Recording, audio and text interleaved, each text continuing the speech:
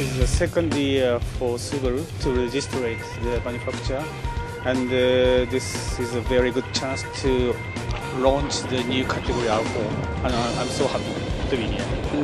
And this was very new category, and we homologated this car from 1st of May, so a few days ago. So completely new car.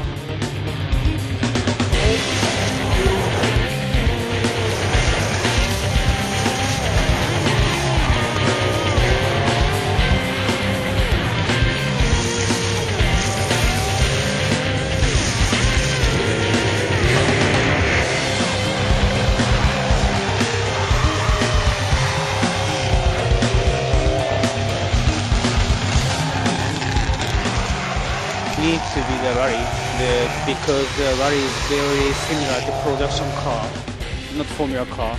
That's the Subaru's target for motorsports.